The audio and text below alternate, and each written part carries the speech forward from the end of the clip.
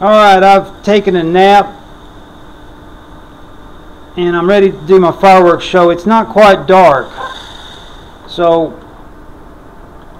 let me just take another quick little nap. And well, that's about as dark as it's going to get. Anyway, also I recommend putting your decontamination thing right next to wherever it is that you go in and out of, because it's always helpful to get that radiation off. Okay, so what I've got here is the mortars all lined up here. I've got both the angled and the straights lined up here, and I've got these an assortment of the switches, an interval switch connected to a delayed off switch, connected to a delayed on switch, and so forth down the line in series. So theoretically one fires off the other to give me a little bit of randomness, and also to make sure that I have some fireworks up in the air for most of the show here. I've loaded them all up here. This has got 30, 48, 59, so forth. So without any further ado, let's go ahead and let her rip.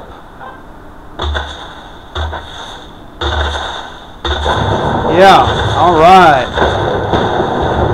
I had some random action there, I believe. Yeah, it's randomness.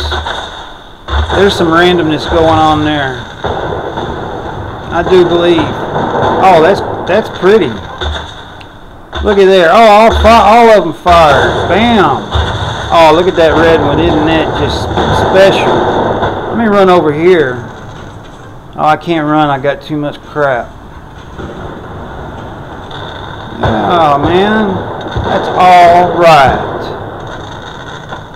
That's pretty cool. Now, let's just see how far we go with this. We had about, I don't know, we had a couple hundred. Man, I tell you, Fallout did a good job with them fireworks. That blue one's pretty cool. Look at that pinky. Nice sound effects too. But yeah, I think I got random kind of. They're all. I think I need to adjust something, or I'm gonna come up with something else using the gate logic switches. Get some of those gate logic switches going. You're guaranteed to get something random. Anyway, there she goes. Take another quick look over here at my switches. Man, that's cool. Shakes the ground and everything.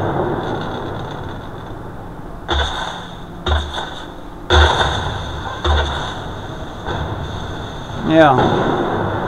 Well, there was the fun. Yeah.